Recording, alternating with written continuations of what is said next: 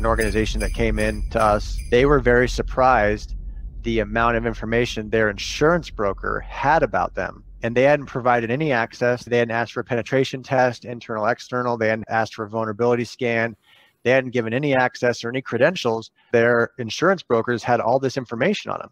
The reason they had all this information on them was because they were doing a due diligence assessment of the organization that they were going to issue insurance to. And they did a scan from the internet and did a reputational analysis from the outside. And a lot of people don't realize, but your dirty laundry, your cybersecurity, and your IT hygiene is out there.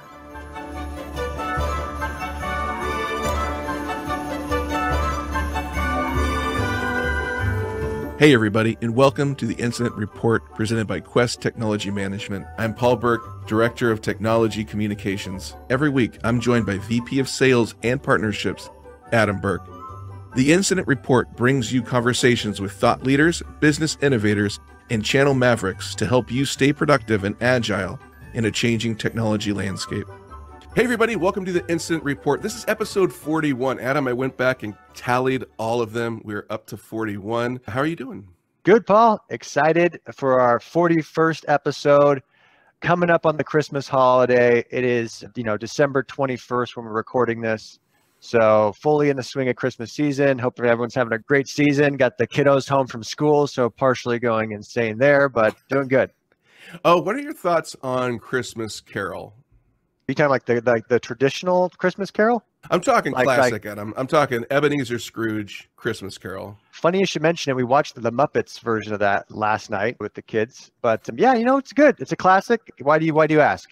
Because the article I found today deals with the past, present, and future of the channel. And I thought maybe we could take this and tie it in to a Christmas Carol and theme this episode. You're going to play the role of Ebenezer Scrooge, and you will be visited by 3 ghosts that will talk about the challenges facing the channel in the past, present, and future, and what you, Adam Burke, might do to combat these issues. That sounds good. I think Christmas Carol, Ebenezer Scrooge was taught some lessons through the visiting of the ghosts. So I'm not sure how much I'm going to share as far as knowing necessarily the answers here, but would love to share, our thoughts on some of these challenges, how they've been dealt with previously, how, we're currently handling them, how we're seeing our peers and our partners handle them, and then maybe some thoughts about, ways to address them in the future for sure. Yeah, looking forward to it.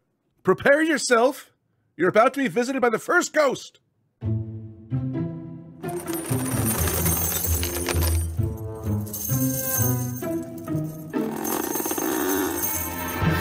Ooh, Adam. It's me, the ghost of Channel Past. Recession is on the horizon.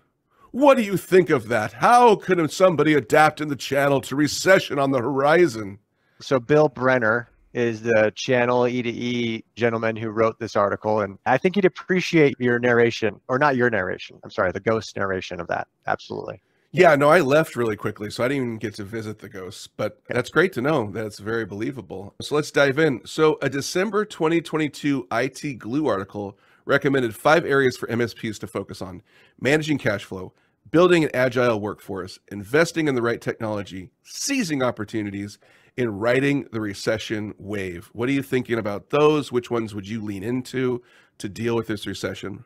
Well, the recession's going to be interesting. Not quite sure how big, deep, or long it's going to go. We're seeing things, large telecom, national providers that everyone's aware of. We're seeing them go through layoffs right now. I believe 24,000 people were laid off from one of the nationals. If that's not public, it will be public pretty soon. There's billions of dollars in debt overhang that people are going to try to refinance with higher interest rates. So a lot of the zombie companies out there that have high debt that need to refinance it are going to be in. So managing cash flow, number one there, is going to be critical for surviving and thriving in a recession environment. And giving your customers financial options on how to consume technology, I think, is critical. Number 5, around seizing opportunities, that's probably always a good thing to do. Investing in the right technology, that's probably always the right thing to do. But I think number 1, 2, and 5 are kind of discipline, more of a discipline kind of concept, right? Building the agile workforce,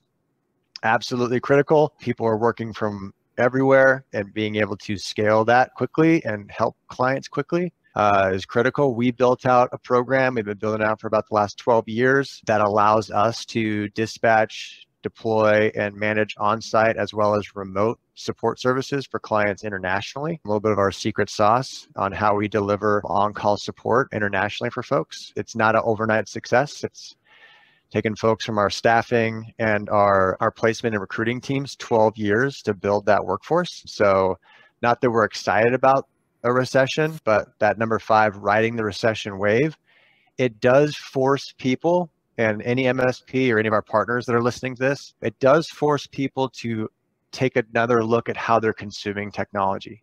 When everyone's fat, dumb, and happy and throwing cash around and the cost of capital is near zero, there's not a lot of discipline about how you consume or how you purchase or how you take orders as a salesperson. Paul, you and I are of a generation, we kind of came out of college right during the Great Recession and the huge financial collapse of 2007 through 2009. And then the cost of money from 2010 to really back in 2019, when the Fed first started tightening, money was free. Money was cheap. Cost of borrowing was zero. So we have an entire sales force that's been raised to the market taking orders, just taking orders and not really worrying about cash flow or cost of capital.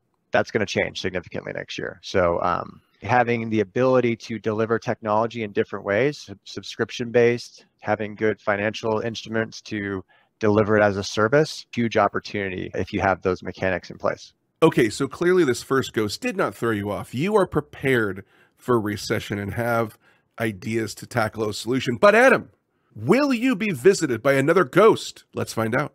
Sounds good.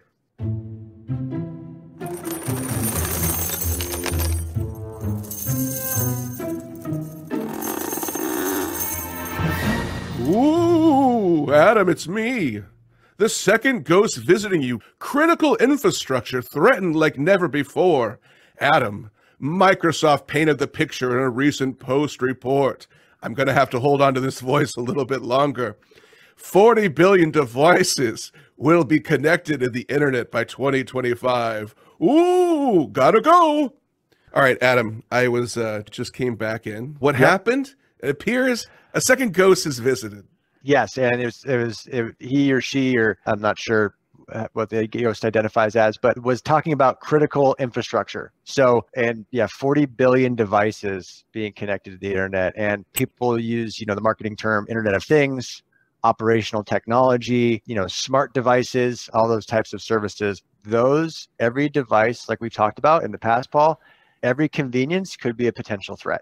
Right. Mm-hmm. So as you connect your home thermostat, as you connect your ability to lock your door remotely or start your car remotely, or, have people work from home and connect into your critical infrastructure through a cloud broker, or if you're leveraging SASE architecture, all good stuff. But every point of connection could be a potential area of breach and of threat. The article suggests perform a risk analysis on critical assets. Focus on the business impact of different attack scenarios as suggested by MITRE, which stands for something, but I'm not sure what it is. Those are the very well-funded and well-paid, and I am not disparaging their competence in any way, MITRE consultants. Those are government-funded smart people who sit around and think about things and write things like white papers about what the IT industry is doing. So I had the pleasure of my second year presenting in front of about 45 MITRE consultants for the Department of Energy on a private cloud proposal back in 2011. And let's just say, being a second year sales, presenting in front of 35 or 40 MITRE consultants who've been in the industry for 40 plus years on average, didn't go well, Paul, but learned a lot from it and dusted myself off. That was fun. So yeah, I got a little bit of history with the MITRE folks. There's gonna be a lot connected. Doing a risk assessment is a great idea. Business impact, great idea. Basically, what happens when something happens? How can the business react to it? Very similar discipline that we have in disaster recovery and business continuity planning. So, this is past, present, and future again, right? It's the same kind of concept, same kind of discipline, walking on the path there. You got to know where you're at, know what you're dealing with. But with the Internet of Things, knowing where you are and knowing where the threats are is expanding. It's expanding to a lot of different areas, and you have to be realistic about that. So great advice from the MITRE folks as far as, doing a risk assessment and understanding where potential threats could be coming from. I'm a curious fellow. Would this impact business cybersecurity insurance? Oh, it's going to. And people who are going through that right now are feeling that, right? So you're seeing coverage getting slashed in half and premiums going up by, 3 to 4x for half the coverage. You're seeing people not being able to renew their coverage because they don't have certain things enabled. We had this situation from an organization that came in to us. They were very surprised the amount of information their insurance broker had about them. And they hadn't provided any access. They hadn't provided, hey, they hadn't asked for a penetration test, internal, external. They hadn't asked for a vulnerability scan. They hadn't given any access or any credentials, but somehow this was news to them, news to the potential client who was talking to us, that their insurance brokers had all this information on them.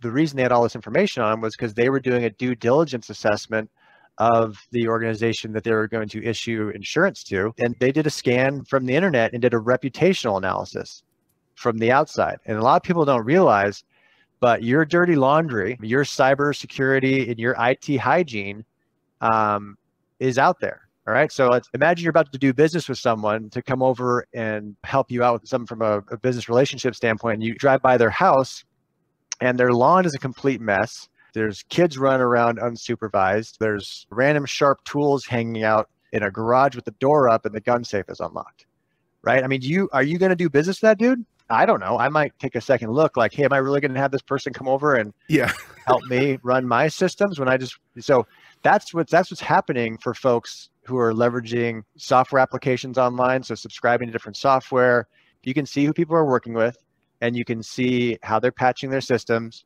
You can see what versions they're on. You can scan all of that without the person even knowing. It's reputational analysis. It's table stakes now for anyone who's doing business with other people who have an IT footprint. Can businesses get help running a test for themselves in reputation analysis? Oh yeah. There's lots of tools out there that can do it. We do it as a service or we do it as a one-time offering. And then what it also does is it stack ranks you based on your vertical. So if you're a healthcare provider, financial services person in the manufacturing industry, it stack ranks you against your competitors. So you can see like this hospital group has this score, or this bank or this credit union has this score, and here's where anyone can see it. It's public. And a lot of people don't realize that, you can see all of that. And you can also see where it gets a little creepy, but it's all out there and a lot of people don't know it. You can see people's compromised emails. You can see people's compromised credentials. You can see where people have logged in and used their email. You can go to the leader of a banking institution or a group like that and map that person's private emails to their corporate email and associate them based on where they come from. I mean, there's all sorts of creepy stuff out there in the dark web that you can know a lot about people. And people are trying to get cyber insurance, Paul, to your point. Sometimes they just don't think like, well, no one's going to check my logged events, or no one's going to check what we actually did from a patching standpoint. No, there's people out there looking. It's cost the insurance industry billions of dollars, and cybercrime is a big deal.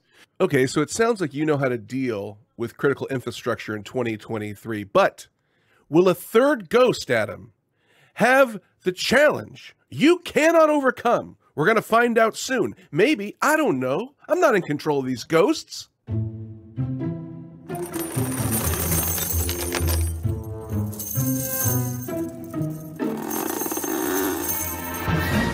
Ooh, Adam, it's me, the third ghost, but pay attention, I'm also important. Commercialization of cybercrime continues. The second ghost kind of stole a lot of my thunder mentioning Internet of Things, but I'm important. Listen, Adam, you may not know, but 167% rise in data breaches from Q2 to Q3 in 2022. It's only going to increase. Adam, what do you think about this? Gotta go! These ghosts are sounding less impressive as we go on. They are. They're sounding a little bit less like ghosts and more like some cartoon character from the 1980s that I can't reference right now. But yeah, commercialization of cybercrime, absolutely. The third ghost of the future, absolutely right there. There's continued data breaches going on. We saw a big spike from Q2 to Q3, 167% rise just last year. But there is help. There are ways to stay in front of it, but you have to kind of be realistic as an MSP, as a partner, or as an end user and a consumer. You just have to know, okay, this is a business. There are people who are actively trying to take what you have, right? So you got to be realistic about that. They want to hold your data for ransom. They want to basically steal from you, and it's organized crime and it's well funded. So, consistently maintaining, updating your patches and maintaining a security awareness program and helping to protect sensitive data by policy-based access control, multi-factor authentication, talking with someone who's been there before. Don't really worry about the brands, right? So this called out a Sophos threat report from 2023. Sophos is a great cybersecurity company. They have products, but there are tons of great products out there. Don't get sucked down into a product conversation. We see a lot of partners and a lot of clients sometimes get pulled into a specific product conversation, but they forget to kind of have the business outcome discussion. So what do you really want to do at the end of the day is you want to prevent breaches, and in the event of something breaches, you want to minimize the risk. So we've been doing that. We talked about it last time, our cybersecurity checkups. That's just good hygiene, taking a look at where you're at, and then looking for areas of improvement and looking for potential vulnerabilities or potential areas where you can, get into a little bit of trouble. So it's not a set and forget type of a model, but you also don't have to, mortgage the house to pay for cybersecurity. It's not that pervasive where you have to change everything, but you do have to be aware of it. And I think, the commercialization of cybercrime is going to continue as long as people make money doing it. And we definitely didn't see a slowdown last year. I'm betting we probably saw a double if you look at the entire year. I know the data here says 167% increase Q2 to Q3, but I bet annually there was almost twice as many data breaches over the entire year. Wow. So getting with someone who can help with the detection and response and knowing, where your potential vulnerabilities are, critical. Well, Adam, you did it. You overcame the three ghosts, past, present, and future. No challenge they threw out did you say I can't solve. I don't have an idea. I don't have a solution. You were able to tackle them all. Very impressive. Very exciting. I like this article. I think anyone who wants to talk more about it, or if there's any questions about if we missed some challenges that are coming up in 2023, shoot us a note, send us some input. If you'd like to join us on the podcast or hop in and chat with us, we'd love to talk to you. Coming up in 2023, we're excited about it. We're going to continue to hop on here every week and chat about things. So absolutely. That raises a great point. We are excited about 2023, bringing you more insight and bringing you more guests. So we're excited about that coming up in 2023. Adam, happy holidays. Have a great week. Have a great Christmas. Everybody listening, we hope you have an amazing week as well, and happy holidays to you. Yeah, Merry Christmas, and appreciate you listening. And we look forward to any input or comments you have. So we are so great at wrapping this up. One more time. Oh, this is so good. See you guys later. Bye. Bye.